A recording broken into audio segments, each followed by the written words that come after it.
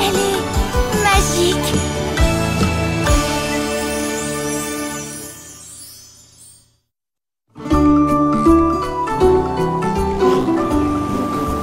Vas-y doucement, Émilie. Ne lutte pas contre le vent, laisse-toi porter. Waouh, ça tire. Vas-y, Émilie, plus haut. Miam miam des gâteaux. Oh là là, j'ai du mal à le contrôler. Oh zut. J'y vais. Il est tombé par là. C'est presque ça, Émilie. Tu progresses. On va faire un nouvel essai, mais cette fois, il faut bien anticiper les coups de vent. Hé, venez voir, mais doucement. Un bébé tigre. Salut toi. Tu t'es perdu? Oh, mais t'es blessé. Viens par ici. N'aie pas peur. Je ne vais pas te faire de mal. Il a une épine enfoncée dans son coussinet. Waouh, mais t'es trop mignon, toi. Attention, Émilie, ne le serre pas trop, ça reste un tigre. Elmer te fait mal? Quoi? Tu rigoles, j'espère. Je suis en train de le soigner. Tu es loin de chez toi? Moi aussi. On va bien s'entendre tous les deux. Je vais t'appeler Neko. On devrait peut-être pas le garder. Les tigres ne sont pas des animaux domestiques, tu sais. Regardez, il me prend pour sa maman. Dis, Émilie, je peux le caresser? Hein? Dis, allez, quoi? Pourquoi personne ne m'écoute? Hé, je vous parle!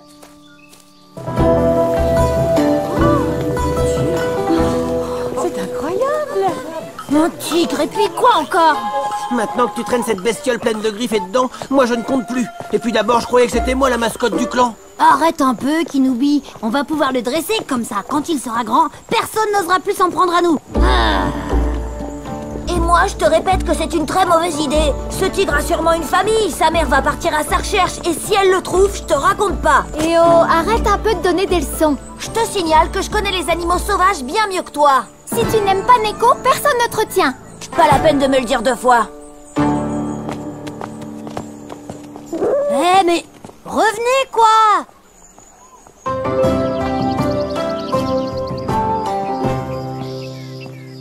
Viens, Neko. On va bien s'amuser tous les deux. Oh, mais qu'est-ce que c'est que ça? Ben, c'est Neko. Neko, c'est un drôle de nom pour un tigre. Tu as faim, Neko? Je peux le garder? Dites oui, s'il vous plaît. Il dormira dans la grange avec moi. Quoi? Il est hors de question que je partage ma chambre avec ce faux. Elmer, je m'installe avec toi. Eh bien, je ne suis pas certaine que ce soit une bonne idée. Mais je vais en parler avec mon mari. On verra s'il accepte. Ne t'inquiète pas, je vais essayer de le convaincre. Oh, merci, merci. Et là, doucement, Émilie, on n'a pas encore dit oui.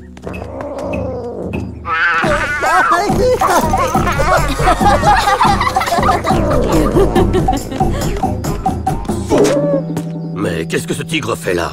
Eh bien, ce tigre, c'est Neko.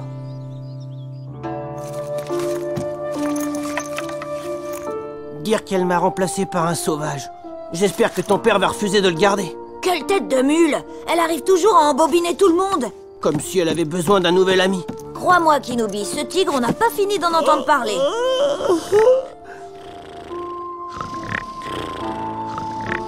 Oh!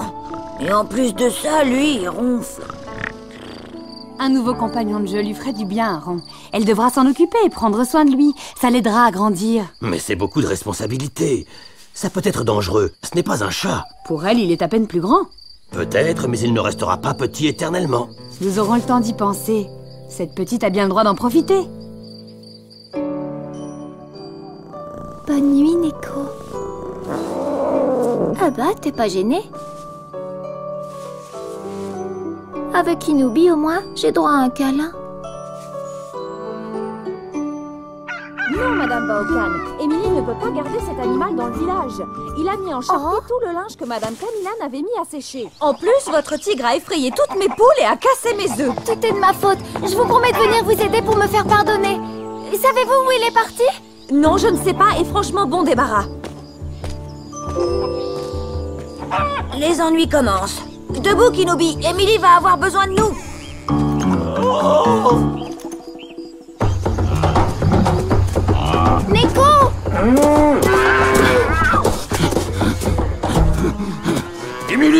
à ton fauve de ne plus s'approcher des buffles. Il va les rendre fous à leur courir après comme ça. Pas de problème, je m'en occupe.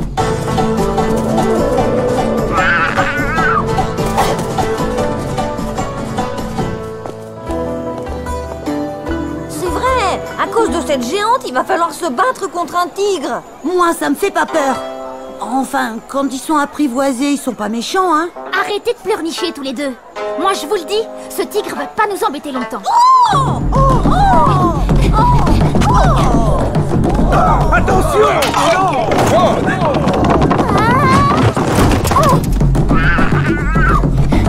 Sale bête!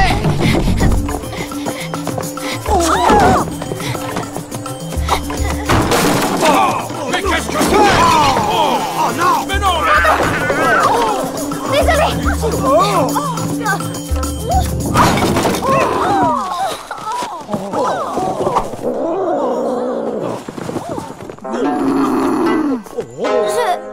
Je m'excuse. Je vous promets de tout nettoyer. Les poules cette nuit! Notre marchandise ce matin! Ce tigreau doit retourner d'où il vient! Allons, vous oubliez que malgré sa taille, Émilie n'est qu'une enfant. Quant à toi, petit monstre, il est temps de réunir le conseil du village pour décider de ton sort. Voilà ce qui arrive quand on s'entiche d'une bête sauvage. Avec moi, rien de tout ça ne serait arrivé.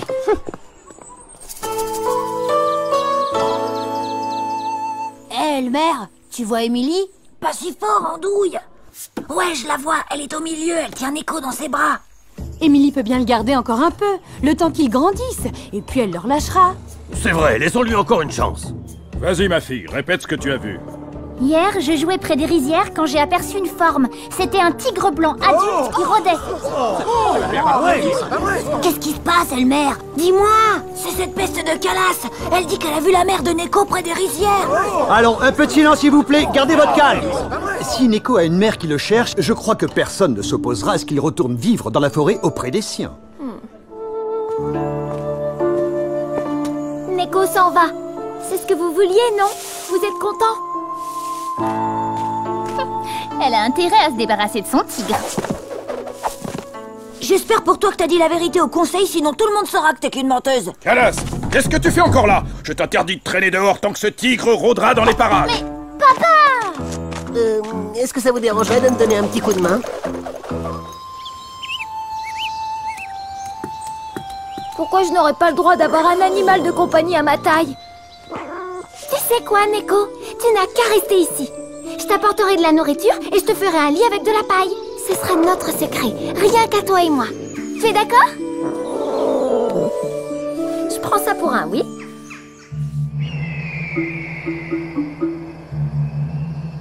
T'es sûr que c'est une bonne idée, Elmer? Et s'il y avait vraiment un tigre? On doit courir ce risque pour aider Émilie. Regarde plutôt si tu trouves des traces. Je vois rien. Et toi? Pas mieux. Tu veux savoir, Kinoubi? Je crois que cette peste de Calas a menti au conseil. Oh, oh. Cette fois, c'est bien un tigre! Fichons le camp!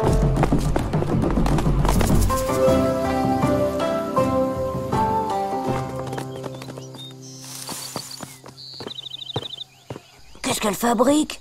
Et qu'est-ce qu'il y a dans ce baluchon? Pas de doute, ce sont les délicieux gâteaux à la pâte de goyave que prépare ta mère. Des gâteaux? Une couverture? Mais alors, je suis sûre qu'Émilie veut cacher Neko. Où est-ce que tu vas? Écoute, Émilie, tout à l'heure, Calas a menti. Aucun grand tigre ne rôdait autour du village, on n'a même pas trouvé d'empreinte. Alors ça veut dire que Neko peut rester ici avec moi? Non, Émilie, pas vraiment. C'est vrai qu'avec Kinoubi, on n'a pas trouvé la mère de Neko, mais par contre, on l'a entendu l'appeler. Rendez-vous à la bambouseraie.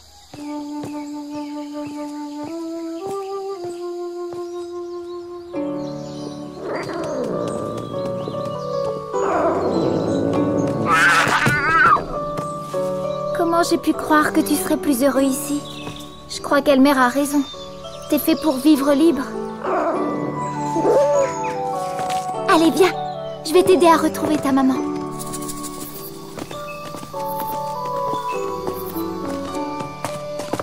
Allez, file.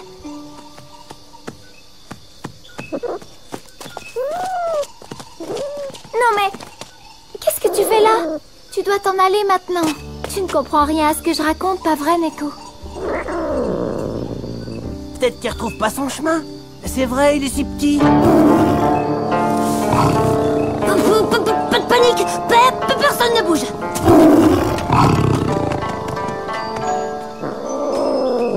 ta maman, Neko. C'est vers elle que tu dois aller.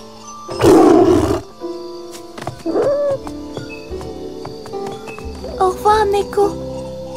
T'as entendu? Elle t'a remercié en tigre. Je suis sûre qu'elle t'est reconnaissante d'avoir pris soin de son petit. C'est pour ça qu'elle ne nous a pas attaqués. Peut-être. Dis, je pourrais revenir dans la grange dormir avec toi ce soir. Comme ça, il sera toujours avec nous. Je crois qu'il me manquera. Tu parles. Chaque fois qu'il arrivait, tu sautais au plafond. Quoi? Sache qu'il en faut plus que ça pour faire peur à Kenobi. Kenobi, attention, derrière toi, un tigre.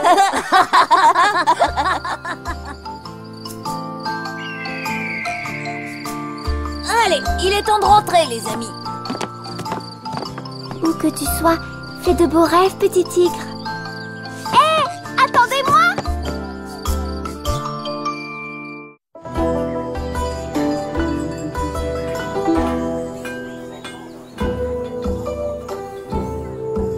Voici Trébus, le jeune buffle qui participera au concours de tonte de demain. Je te rappelle le principe. Maîtriser le buffle et le tondre avec l'aide d'un coéquipier. Comme je ne pourrais pas être là, j'ai demandé à... Ah, justement, le voilà. Jonas, il sera l'arbitre.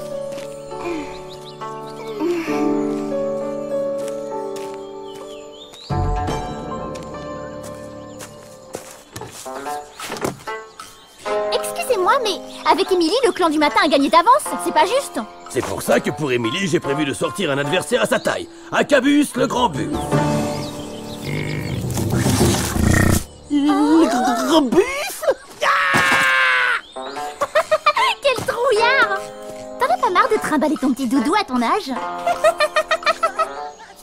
Ça suffit, mon Kenobi n'est pas un doudou. C'est un sac à... C'est ce que je disais. Ridicule! Quel gros bébé! T'en as pas marre, toi, de ces enfantillages?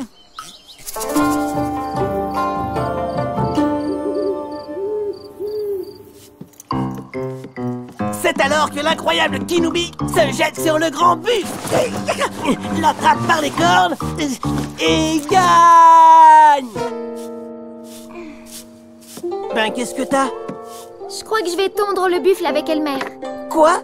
Bah oui, on n'est pas forcé de toujours rester collés l'un à l'autre. Tu sais, j'ai aussi besoin d'air parfois.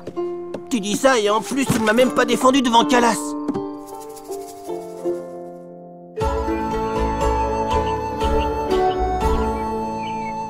Alors, corde, gourde et le casse-croûte, ça, c'est pour moi. C'est pas la peine. Je vais le mettre dans ce sac plutôt que dans mon petit doudou. Tu vas rester ici et te reposer un peu. Tu n'as qu'à venir nous encourager pendant le concours. C'est ça. Pour venir t'applaudir, tu veux bien de moi. Oh là là. Tu veux aussi que je finisse sur une étagère? Non, mais ça ne nous fera pas de mal de nous séparer un peu. À tout à l'heure. Une journée dans la cabane, tout seul. Et c'est alors que l'incroyable Kenobi se jette sur le grand buffle. Aïe.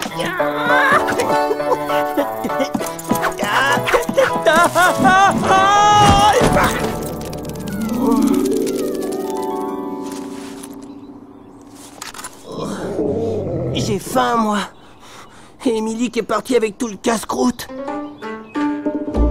Bon, c'est d'accord, je te pardonne. Même si tu m'as abandonné, j'accepte tes excuses. Mais tu comprends, tu me manques. Ah, non, ça va pas.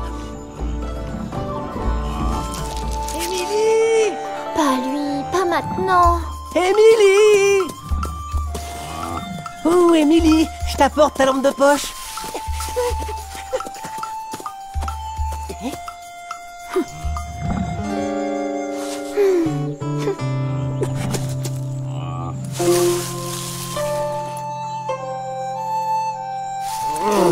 Ah, je comprends mieux. Un sac en peluche, évidemment, ça fait bébé, surtout devant Jonas. Elle a vraiment décidé de m'abandonner.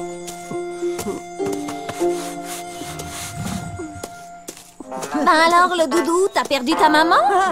Mais non, Fiona, regarde. Il veut qu'on lui fasse une petite coupe de cheveux.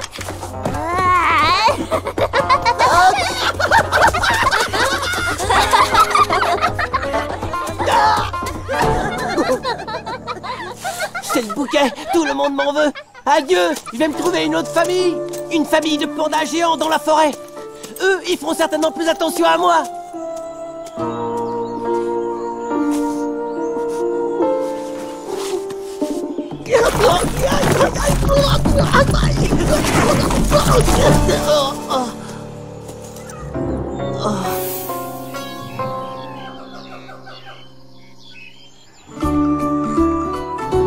Franchement, je trouve que t'as été un peu dur avec Kinoubi. Tu crois? Où il est passé d'ailleurs, celui-là? Fred, t'as vu Kinou? C'est vrai que je l'ai secoué un peu, mais tu crois qu'il est capable d'être parti tout seul en forêt? Toi, tu sais quelque chose. Dis-moi tout de suite où est Kinoubi, ou alors quoi? Ou alors il se pourrait bien que je m'énerve vraiment. D'accord, il est parti vers la forêt de chêne. C'est trop bête, le concours commence dans moins d'1 heure. J'espère vraiment qu'il ne lui est rien arrivé.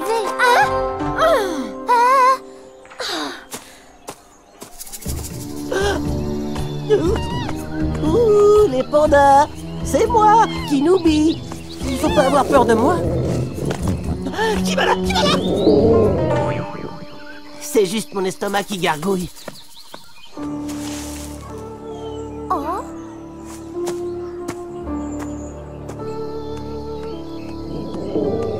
Oh, j'ai faim, moi. On n'a plus besoin de ce truc. Ça non plus, on n'a plus besoin. Ça non plus.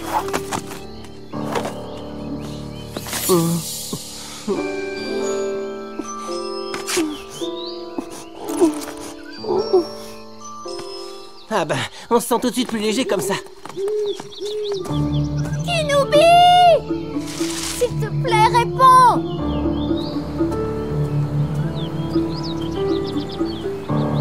Ouh, les pandas! Oh, oh! Un pont? Ça mène toujours quelque part, un pont.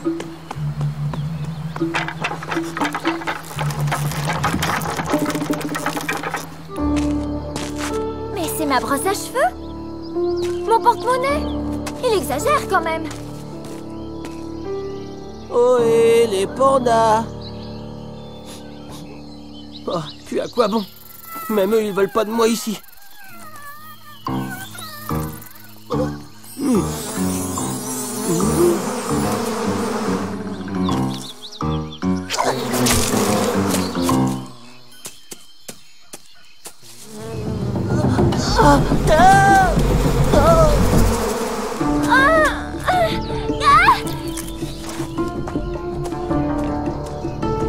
Kinoubi! S'il te plaît, réponds! Kinou! Oh?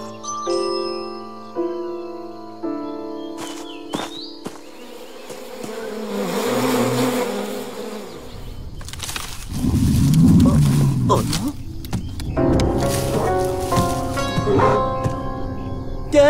Salut copain! Toi panda? Ah non, toi pas panda!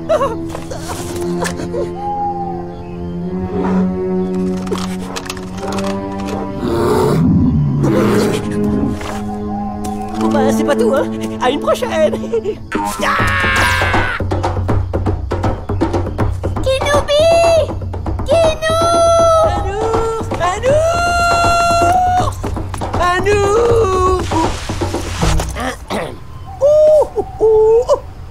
Kinoubi! Enfin te voilà! Ah, c'est toi! Je pensais avoir été clair, non? Comme tu vois, je me débrouille très bien sans toi. Dis pas n'importe quoi. Allez, viens, rentre avec moi. Mais ma maison, c'est ici maintenant. D'ailleurs, avec mes nouveaux copains pandas, on s'éclate trop. Kinoubi, attention! Ah! Au secours! Viens m'aider! Oh! Le pont, là-bas! Rejoins le pont! Non! Je détacherai les cordes quand il sera arrivé de mon côté! Au fait, tu me trouves vraiment collant? On réglera nos comptes plus tard! Si je dois revenir, j'exige des excuses! D'accord, je regrette! Ça te va comme ça?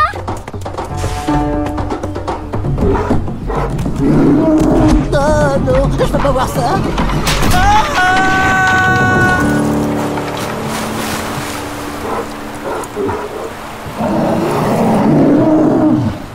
Mon Kinou. Alors, je suis collant?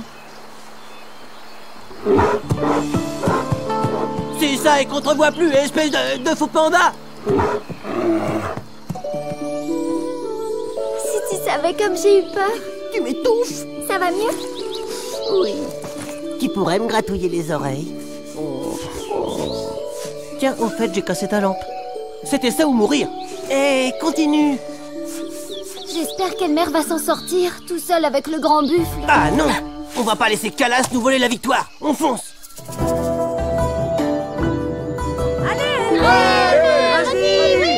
Vas-y, Elmer, tu perds du temps. Si tu crois que c'est facile, il était prévu pour Émilie.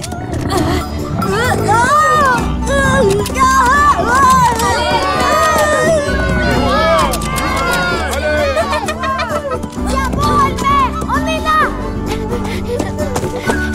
Et c'est alors que Kiloubi...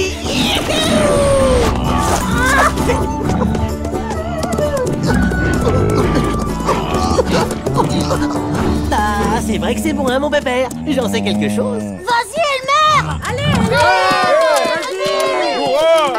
plus vite, Fiona, plus vite.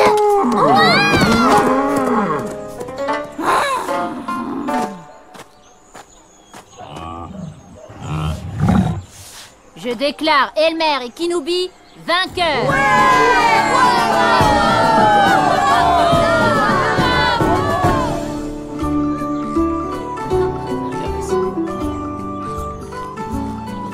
Dis, t'as de la chance d'avoir un ami aussi extraordinaire que Kinoubi. C'est vrai, Kinoubi est bien plus qu'une peluche collante. C'est un dresseur de buffle hors pair. C'est bon, mademoiselle n'a plus honte de son doudou trouillard.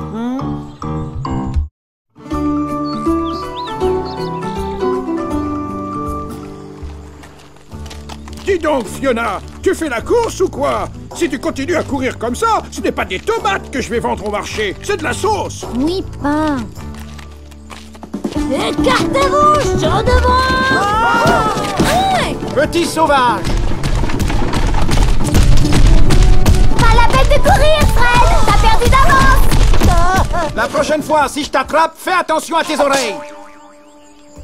Désolée, Fred, mais je gagne la course. Cours toujours, Émilie. Moi, je prends les raccourcis.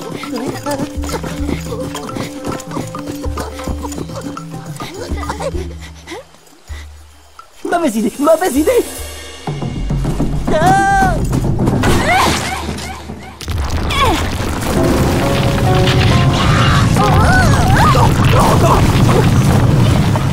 Rien de cassé, Kinoubi?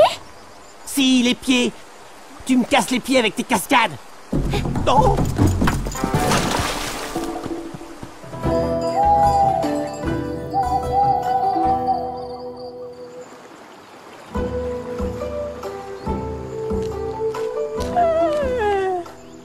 Non mais quelle idée de se lever à des heures pareilles. C'est toi qui te lèves tard, Émilie. Tu dors comme une marmotte en hibernation. Oh là, monsieur est de mauvaise humeur?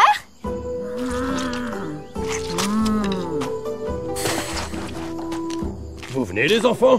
Votre lait de buffle va refroidir. Regarde, la terre est imbibée d'eau comme une éponge. Les fleurs des orchidées fanent à vue d'œil.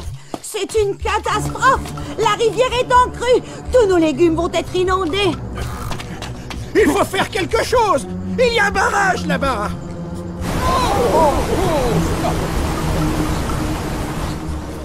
Misère, misère. Et l'eau monte si vite. Et voilà, combien de fois je t'ai répété de faire attention où tu mets tes pieds de mammouth. C'est ma faute. C'est moi qui ai cassé la route hier en sautant. J'ai pas fait exprès. Mais c'est pas possible. Regarde ce que tu as fait. Dans quelques heures, la rivière va déborder de son lit. Toutes nos cultures vont être noyées. C'est toi qui es responsable, Aaron. Tu as décidé d'héberger cette grande bringue. Ça te regarde. Mais tu dois la surveiller. Elle fait des dégâts, cette gamine. Tu as raison. Et nous en reparlerons plus tard. Pour le moment, nous devons trouver le moyen d'abattre ce barrage. Calas, Georges, Fred, retournez au village et mettez à l'abri tout ce qui craint l'eau. Et vous allez aider Fiona à fortifier les murets qui protègent les potagers de ses parents. Mais je serai plus utile ici, je peux vous aider. Émilie, t'en as assez fait comme ça. Il est temps que tu m'écoutes et que tu obéisses.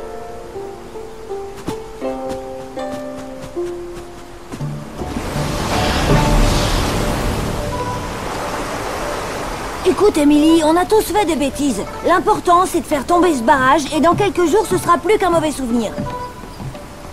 Stop! Pas question que Madame Castou pénètre dans mon potager. Je suis désolée, Fiona, mais Monsieur Baokan a dit que je devais t'aider et je dois lui obéir. J'ai une idée. Émilie, tu vas chercher des pierres et moi, j'aide Fiona à faire un mur plus haut. D'accord, à tout à l'heure.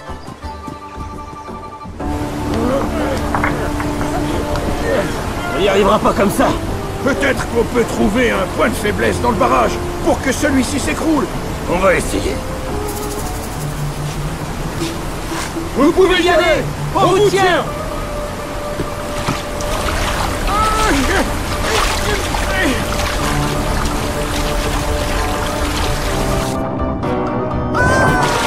Non!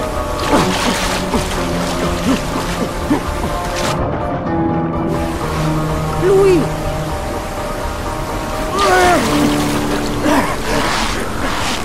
L'eau passe en dessous. Un satané courant vous tire vers le bas.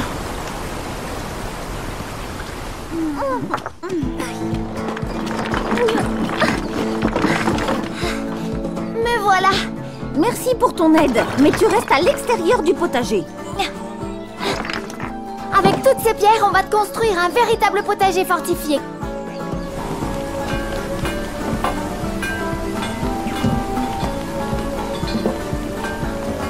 Tant pis, je préfère manger sur mes genoux que les pieds dans l'eau.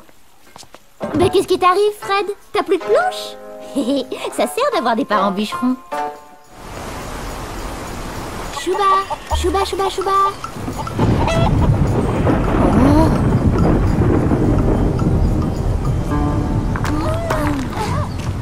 Attention, Elmer, tes pierres ne sont pas bien centrées. Papa a dit c'est toi qui nous gardes.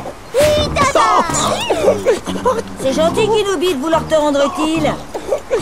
De rien, tout le plaisir est pour moi. Oh, Kinoubi!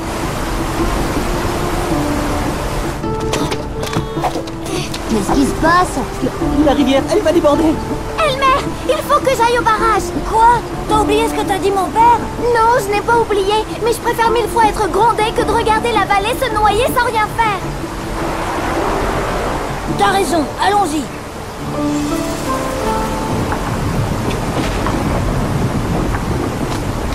Mais qu'est-ce que vous faites là? Excusez-moi, Monsieur Baokan, je vous ai encore désobéi, mais faites-moi confiance cette fois-ci.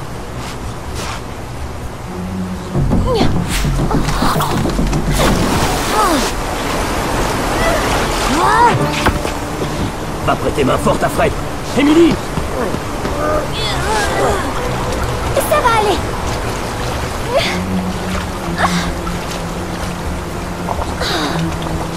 Je ne suis pas assez forte. Si je démonte le barrage pierre par pierre, ça va prendre une éternité. Ne t'inquiète pas, on va y arriver. Et puis t'es pas toute seule. Tu as raison. On va le faire tomber ce barrage.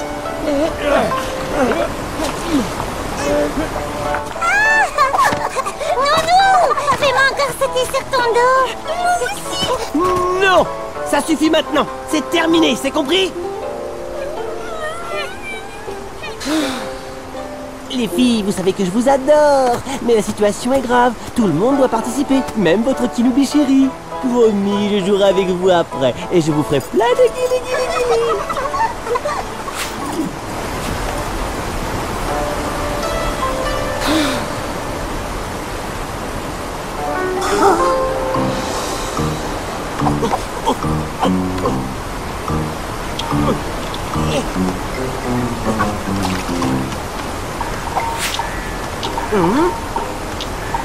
Crotte de bus, c'est un kaki.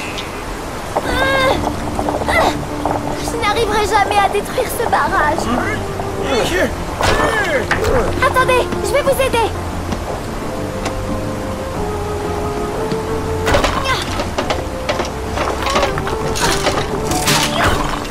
Oh! Attendez, ça pourrait marcher.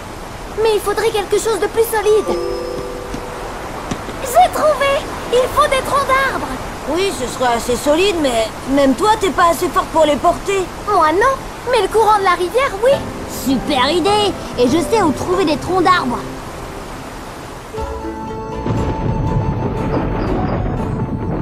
C'est bien beau tout ça, mais comment on va faire pour conduire les troncs d'arbres jusqu'à la rivière? Je vais vous donner votre premier cours du truc le plus génial de mon monde à moi, la glisse. Allez, on y va.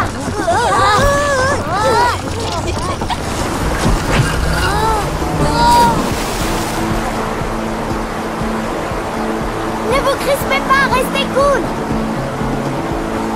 Faut que j'y arrive, faut que j'y arrive. Yeah! Attention, on arrive bientôt au village. Écoute-moi bien, mon petit caillou. Être ou ne pas être un kaki, là n'est pas la question. Toi et tes petits camarades, vous devez partir d'ici au plus vite. Finalement, un peu d'autorité ne peut pas faire de mal. Bon. On dirait que j'ai parlé trop vite. Tu l'auras cherché.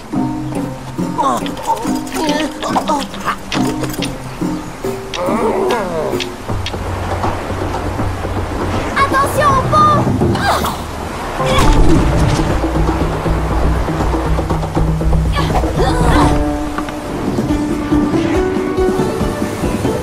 Sautez dans l'eau avant le barrage.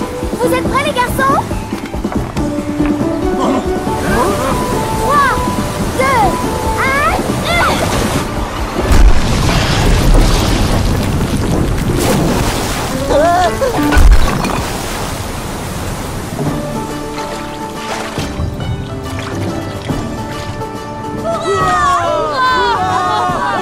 Alors merci qui? Merci qui, Loubi? Non. Vous êtes vraiment les cailloux les plus mal polis que j'ai jamais fréquentés.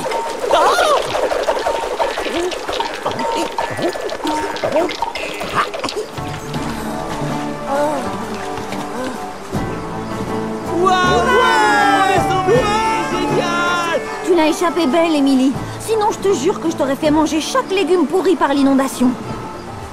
Merci, Émilie. T'as sauvé nos récoltes. Allez, pour fêter ça, j'offre à tout le monde une tournée de jus de raisin.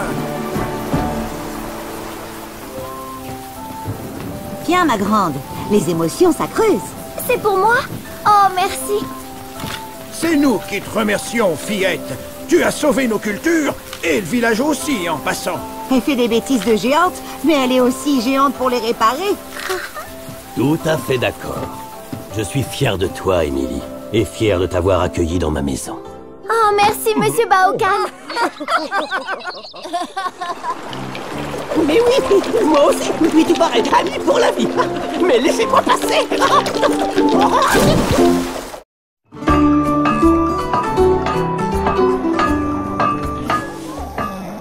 Mais c'est quoi ce bazar?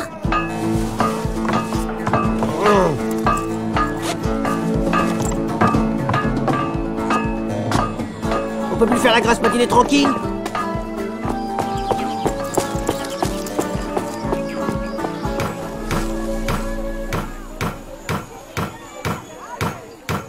Allez, encore quelques coups de marteau et tout sera prêt pour ce soir. Ce soir?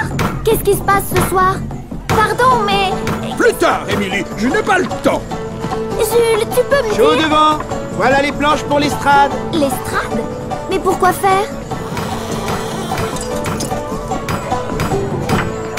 C'est peut-être pour la foire au poules Angora. Ça m'étonnerait. Viens avec moi.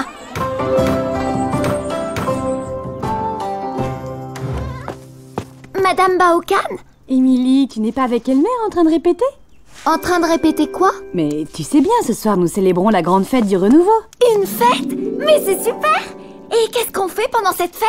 Eh bien, par tradition, les enfants de la vallée donnent un spectacle pour tout le village. Et le maire ne t'a rien dit? Ils pensent peut-être que je ne suis pas capable de faire ce spectacle avec eux, à cause de ma taille. Allons, allons, jamais Elmer ne te laisserait en dehors de la fête. Je suis sûre qu'il t'attend à votre cabane. Tu peux lui apporter son costume pendant que tu y es? Je viens de le terminer.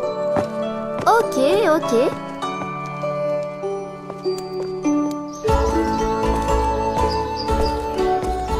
Waouh, elle est super belle. Ohé, vous faites quoi? Tiens, ta mère a fini ton costume. Waouh, génial. Bah de rien. Je suis le chevalier Elmer le plus puissant guerrier du monde. Et je suis Fred, le terrible, la terreur de la vallée. Pourquoi tu ne m'as pas dit que vous prépariez un spectacle pour la fête du renouveau? Vous ne voulez pas que je participe, c'est ça? Mais pas du tout. On voulait juste tout préparer avant de te dévoiler notre super idée. Émilie, tu vas être la reine de la fête. La reine? C'est vrai? Qu'est-ce que je dois faire? C'est quoi ce truc? On a préparé un super numéro. Les guerriers du matin contre l'horrible dragon de la forêt interdite. Mais... et elle arrive quand, la reine? Bah, y a pas de reine. C'était une façon de dire que c'est toi qui seras la vedette du spectacle, vu que c'est toi qui vas jouer l'horrible dragon. Je vais jouer l'horrible dragon? Avec ta taille, ça sera super, t'auras l'air d'un vrai dragon. Tu sèmes la terreur, on arrive pour sauver le village, on t'attaque, on te tue, et tu meurs dans un horrible râle d'agonie. Voilà ce que tu devras faire. Mais je ne veux pas jouer ça! Vous auriez pu me demander mon avis!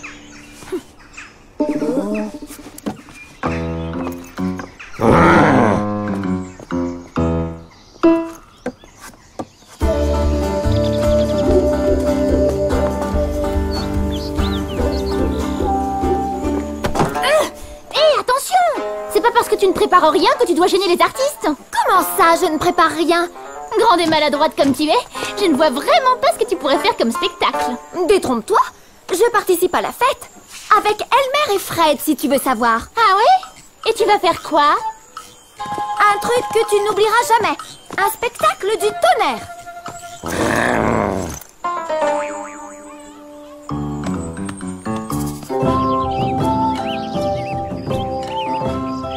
C'est tous des minus. Je ne veux plus jamais les voir. Mais oui, c'est ça, oublie-les. C'est pas si grave. On pourrait monter notre propre spectacle. Émilie et le panda qui parle. Un truc de ventriloque, ça marche toujours. Puisque c'est comme ça, je vais faire mon spectacle toute seule. Et ce sera le plus chouette. Mais... et mon idée?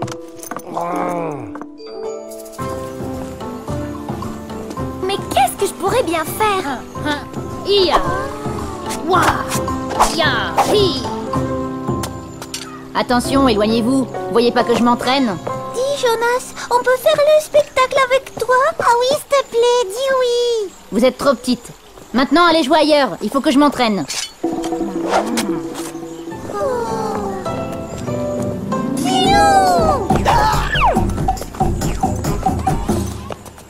Dites, vous trouvez pas qu'ils commencent à être énervants avec leur fête? Vous êtes trop petite. Moi, je suis monstrueusement grande. C'est pas notre faute si on est comme on est. Et si on se mettait ensemble et qu'on faisait notre spectacle rien qu'à nous? Madame Baokan, on a besoin de beaucoup de tissus de couleur. Ah, tu vois, j'étais sûre qu'Elmer avait pensé à toi. Oh non, non, Elmer et Fred font leur propre spectacle. C'est pour faire des costumes pour Pomme et Prune, c'est tout. Et toi, tu vas pas faire le spectacle avec nous? Ok, si. Tu es prêt? T'es sûr que c'est une bonne idée? Parce que moi, j'ai des doutes. Mais oui, ça va marcher. En garde, ville dragon! Meurs, ignoble créature! J'aime pas mal!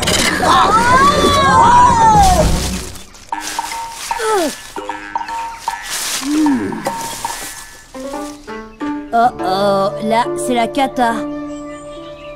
On sera jamais prêt pour ce soir, c'est fichu. À moins qu'on arrive à convaincre Émilie de revenir jouer les dragons. Alors ça, c'est pas gagné, hein. On n'a pas le choix de toute façon. C'est mieux si tu me laisses lui parler, Fred, d'accord?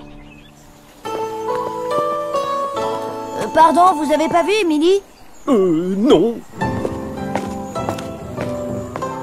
Hé, Elmer, regarde!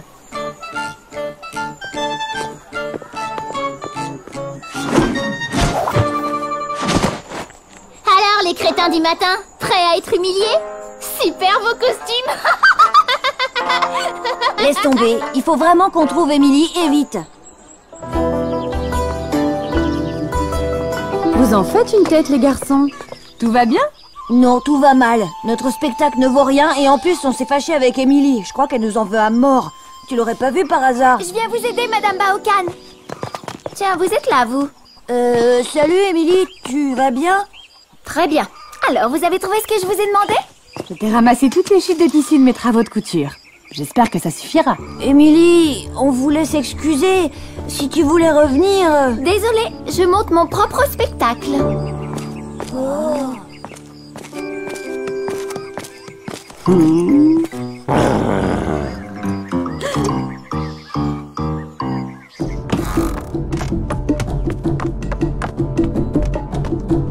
Nouez bien les cordes. Elles doivent être très solides.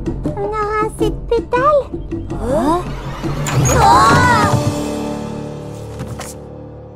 Qu'est-ce que vous faites là, tous les deux? Tu fais un spectacle avec Pomme et Prune? Ah ouais, pas bête. Si tu rugis en menaçant de croquer les deux petites, tu seras encore plus impressionnante. Tais-toi. Aïe. Je suis sûre qu'Émilie a une idée bien meilleure. Y aurait pas une petite place pour nous dedans par hasard? Qu'est-ce qu'on fait, les filles? On les accepte malgré leur taille normale? Mais il ferait quoi? Il faut qu'on se concerte.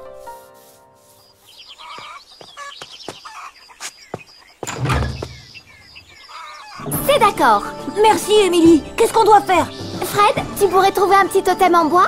Elmer, tu as toujours ton masque de dragon? Il faut que vous alliez les chercher. Et moi alors, je vends du popcorn? T'en fais pas. J'ai un rôle taillé pour toi.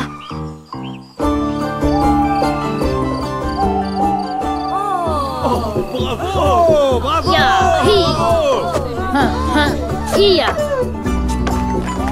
Merci Jonas. On applaudit maintenant Calas et le clan du soir dans un numéro époustouflant.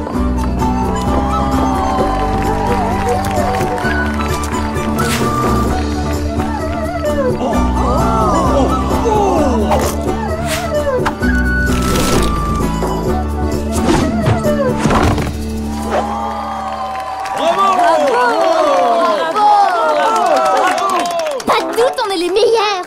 Ces minables du matin n'ont même pas pris la peine de venir. Mes chers amis, voici le moment du dernier numéro.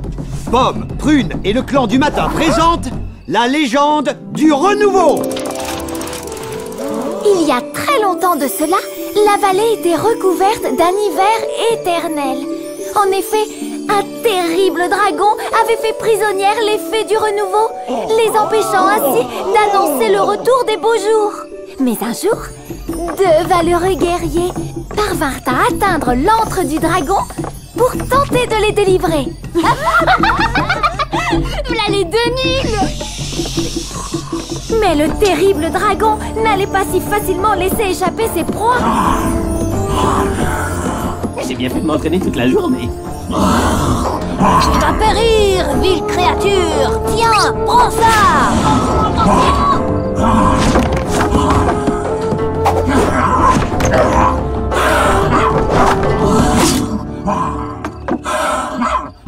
Kenobi, t'es mort.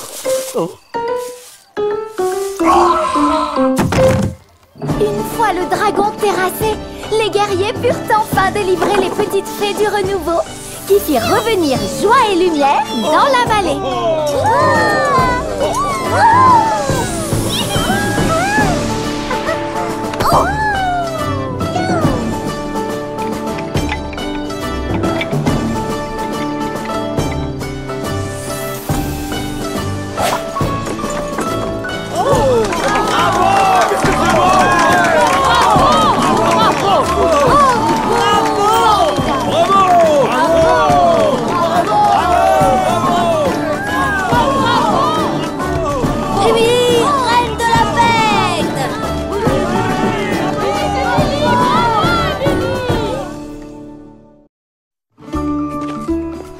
Donc, les esprits règnent sur tous les éléments naturels de la forêt. La terre, les rochers, les plantes, mais aussi les animaux.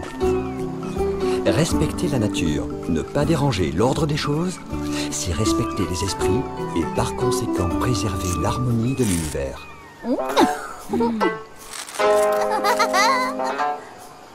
Calas, tu feras moins la maligne quand les esprits te changeront en poule angora. Ouh, j'ai peur. Déjà qu'ils t'ont transformé en bouse de buffle. Ne vous moquez pas des esprits malheureux. Ce sont des forces naturelles puissantes, impossibles à contrôler. Les esprits peuvent créer bien des tourments à ceux qui les dérangent. Pour qu'on les dérange, il faudrait déjà qu'on sache où ils habitent. Mais nous le savons, Émilie. Ils reposent au cœur de la forêt, dans une mare magique, la mare aux esprits. Troubler leur repos peut avoir des conséquences terribles. Oh. Bien, La classe est finie pour aujourd'hui. Enfin la récré. Youpi!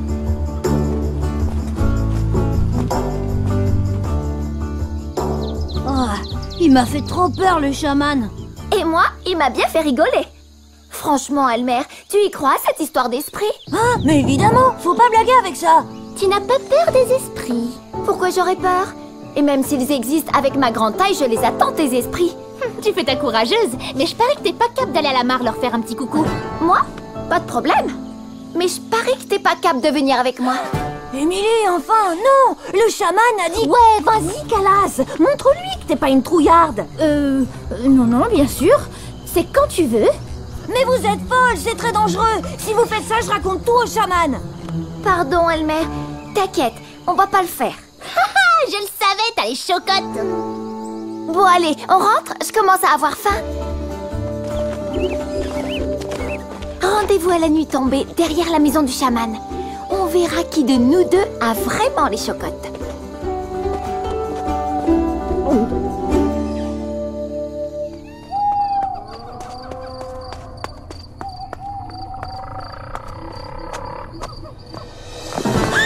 Chut, pas de bruit.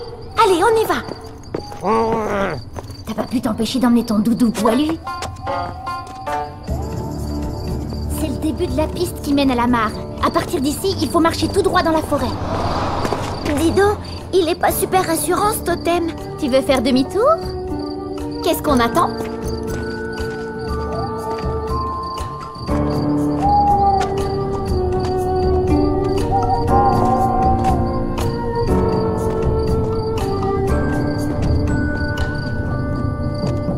J'aime pas ça, j'aime pas ça.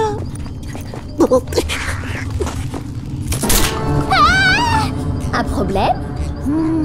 Aucun problème.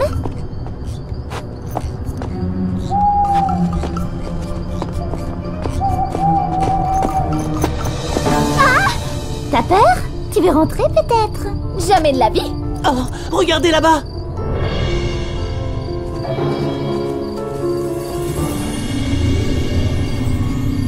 Moi, je dis qu'on devrait rentrer.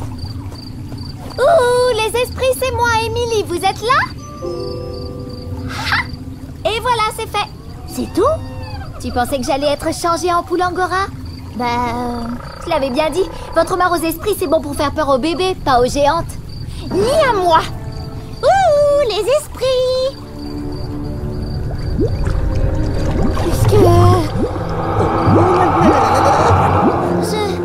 Je crois qu'on devrait peut-être y aller.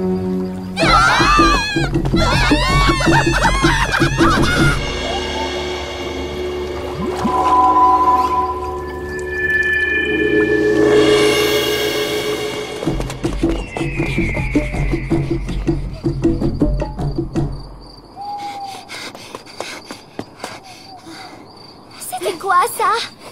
Rien du tout. On va oublier toute cette histoire. On n'est jamais allé à la mare, d'accord? Si tu veux mon avis, elle panique pour rien. C'est sûr. On peut aller se coucher maintenant.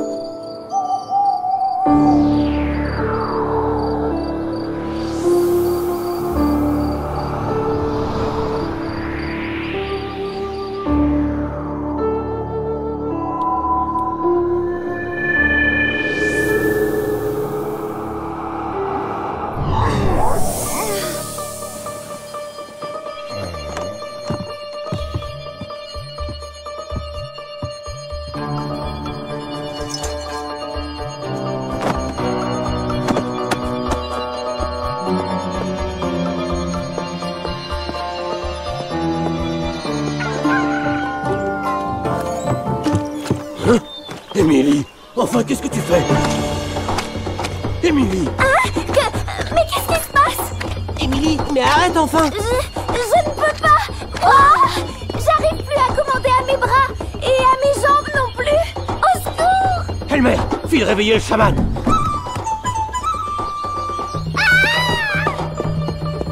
Au secours!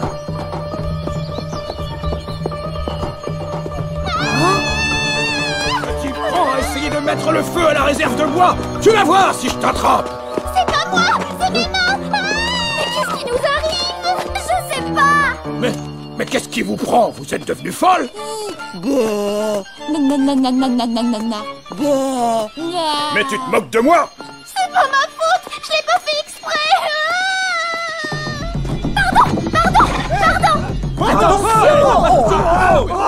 Qu'est-ce qui se passe ici? Calas? Émilie? Arrêtez-moi. Je crois que je vais faire quelque chose de moche. Washaman! Washaman!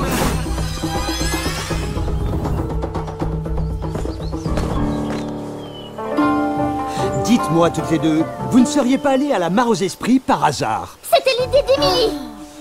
Petites inconscientes, les esprits de la mare tourmentent ceux qui les dérangent jusqu'à la fin des temps en prenant le contrôle de leur corps. Mon sort de répulsion n'est que temporaire. Dès la nuit prochaine, ils reviendront s'emparer de vous. Mais il n'y a rien à faire. Suivez-moi. Ce que vous avez provoqué, vous seul pouvez le défaire. Il faut les renvoyer dans la mare pour toujours. Trempez vos mains là-dedans. Washaman! Vous devez maintenant retourner à la mare seul pour y verser cette potion. Mais attention, les esprits ne se laisseront pas faire. Comment on va faire alors? Par précaution, je vais vous apprendre mon sort de répulsion. Retenez-le bien. Pardon de ne pas t'avoir écouté, Elmer. Trop tard pour les regrets. Revenez vite, c'est tout. N'oubliez pas, vous n'êtes pas chaman et vous n'avez pas de bâton. Quand vous jetterez le sort, les esprits ne seront que très brièvement repoussés et reviendront aussitôt à l'attaque.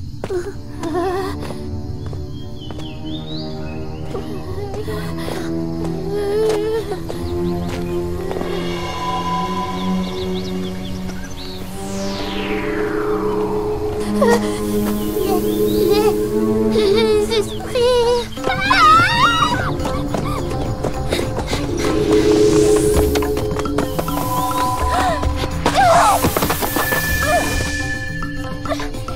Attrape la fiole. Oh non. Calas, accélère. Calas, vite. Le sort de répulsion. Oui, Tadashawan. Mais non. Washaman.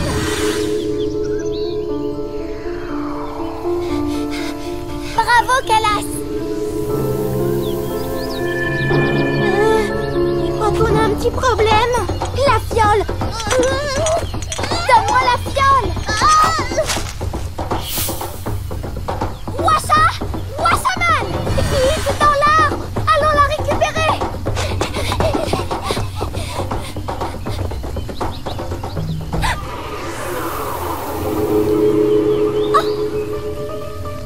Oh non. On n'y arrivera pas. Désolé, Calas, mais on n'a plus beaucoup le choix. Et non. Attrape la fiole et vide-la dans la mare.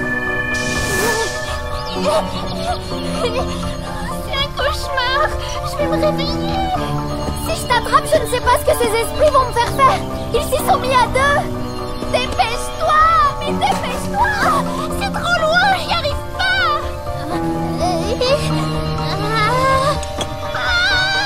Non, je vais pas mourir. Libère-moi de ce fichu esprit au lieu de crier. Calas. Washaman.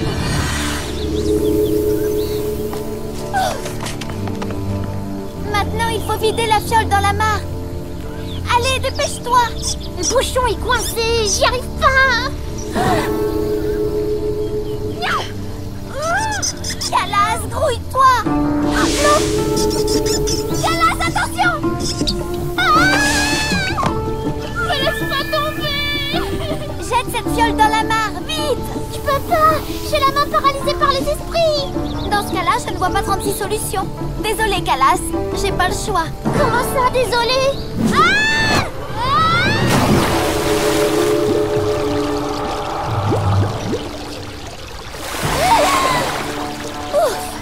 On a réussi. Mais qu'est-ce qu'elles font?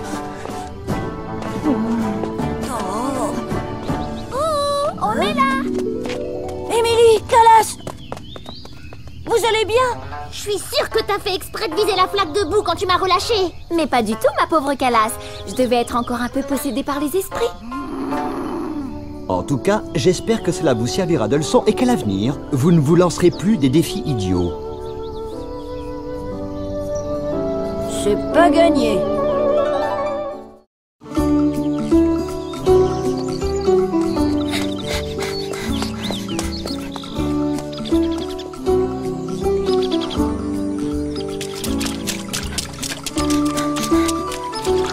Bonjour, Émilie.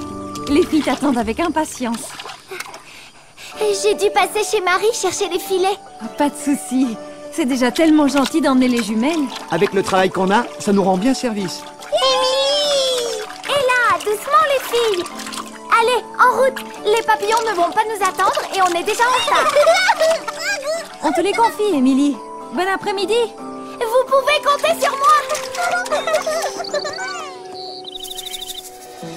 N'oubliez pas que les Kinzu nous récompenseront pour chaque papillon attrapé. Plus ils sont rares, plus ils rapportent de points. Mais lesquels on doit prendre?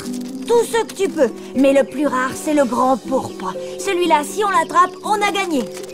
Bon, je me mets avec Fred. Les jumelles, vous vous mettez avec Émilie. Et moi alors, je compte pour du beurre? Toi, tu restes avec nous, Panda Toudou. Ils ont l'air de bien s'amuser. On n'est pas là pour ça. C'est pas juste. Avec les jumelles, ils sont plus nombreux que nous. Qu'est-ce que ça change? De toute façon, ces idiots n'ont jamais gagné. Et je vous promets qu'après cette partie, ils ne pourront plus voir un papillon sans avoir envie de pleurer.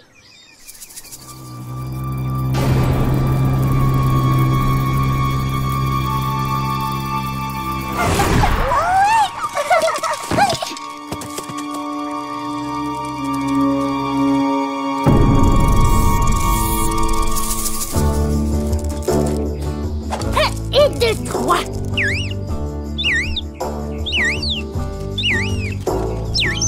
Allez, venez par ici, les jolis.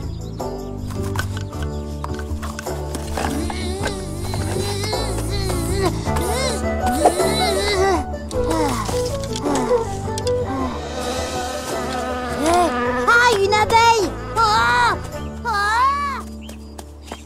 T'as le nez qui coule. On sait le pollen, ça me fait éternuer. Pas parole, Fred a une drôle de façon de chasser les papillons. Kinoubi, on a un cadeau pour toi. Un cadeau pour moi?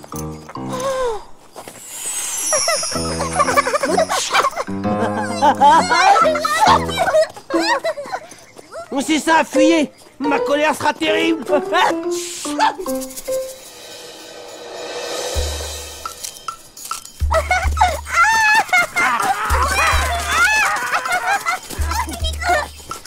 Elle pourrait faire moins de bruit.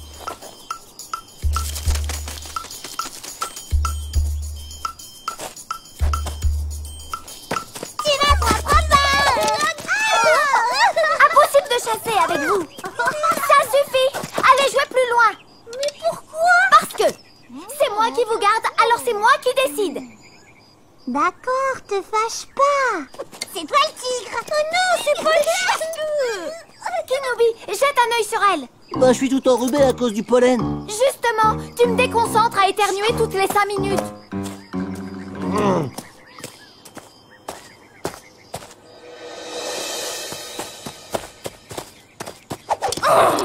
Le grand pourpre. Enfin, te voilà. Ce papillon était pour moi. Ah, désolée, ma cocotte. Les papillons sont à ceux qui les attrapent les premiers.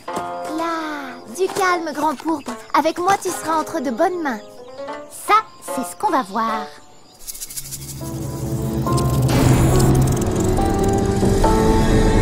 Regarde, si on l'attrape, peut-être qu'Émilie ne sera plus fâchée. Hé les filles, qu'est-ce que c'est?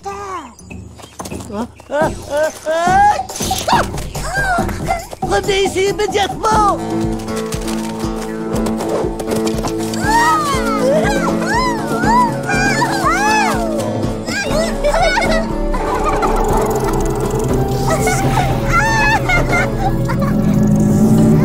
Assieds-toi.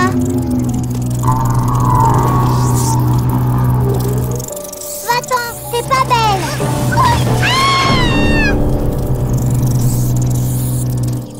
Elles sont passées où?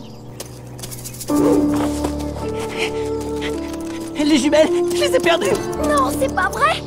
Tu les as vues où pour la dernière fois? Elles étaient de ce côté-là. Il y a un truc pas net là-bas. Je vais voir ce que c'est.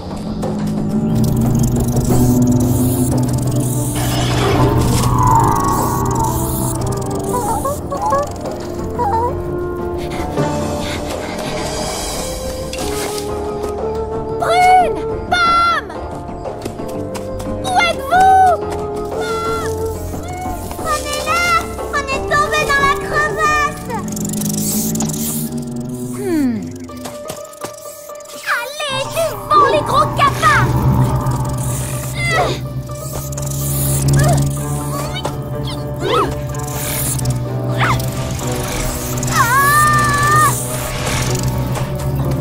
Reste pas là, Émilie, tu fais pas le poids.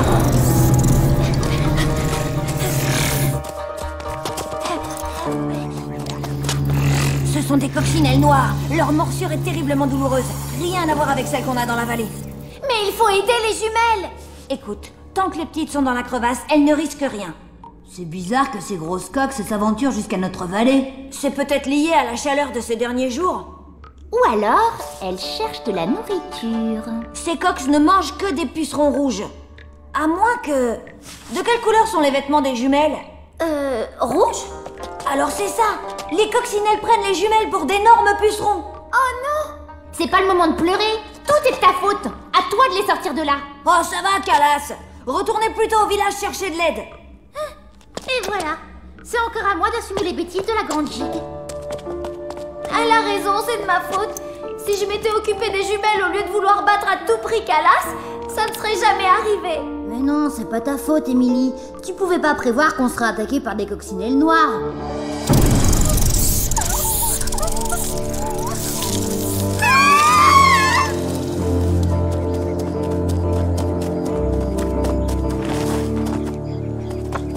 Qu'est-ce que tu fais? Il faut qu'on se dépêche. Allez-y. Je ne vais pas rester sans rien faire pendant qu'Émilie devient l'héroïne du village. Mais tu disais que c'était de sa faute, même qu'elle n'a pas surveillé les jumelles. Dégagez! Qu'est-ce que vous attendez?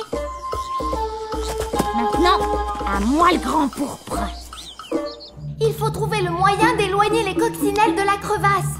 Bon, on sait qu'elles sont attirées par le rouge. Émilie, donne ton blouson à Fred. Moi, j'ai mon appôt à insectes. On va les attirer pendant que tu iras chercher les jumelles. Mais je suis trop grande pour entrer dans la crevasse. Oui, mais tu es la seule à avoir le bras assez long pour les tirer de là.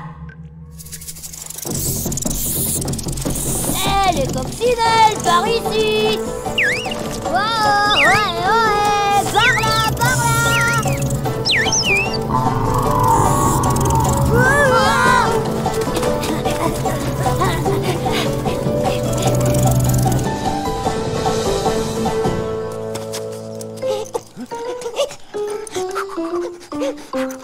Ça marche. Tiens-toi prêt, Kinoubi. Ça va être à nous.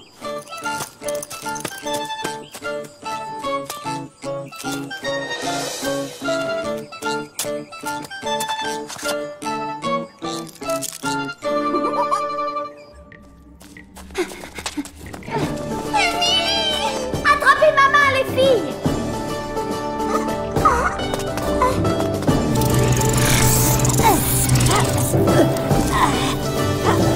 Wow!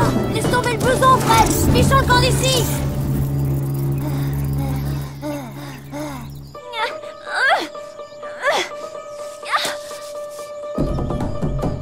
Déjà? C'est pas vrai! Les coccinelles reviennent! Venez m'aider!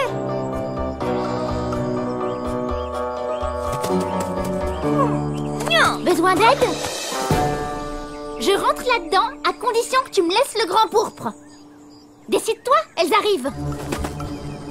D'accord.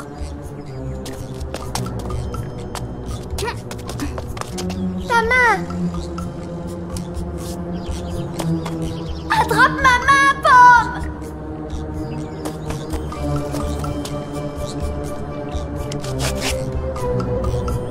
Attention! Elles reviennent! Mets les petites à l'abri. Je vais essayer de les retenir. Ouais.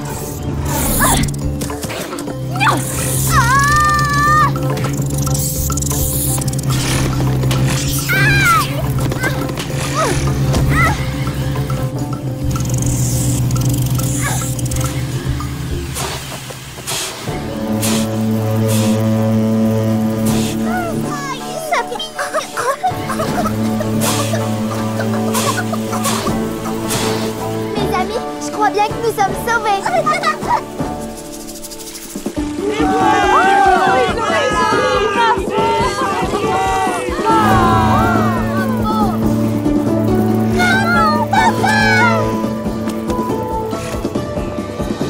Je suis désolée pour ce qui s'est passé.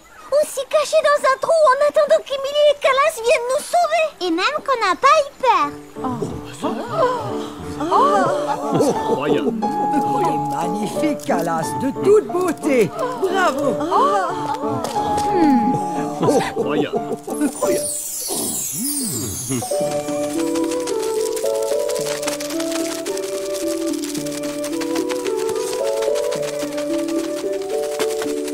Ils sont mieux dans la nature, non?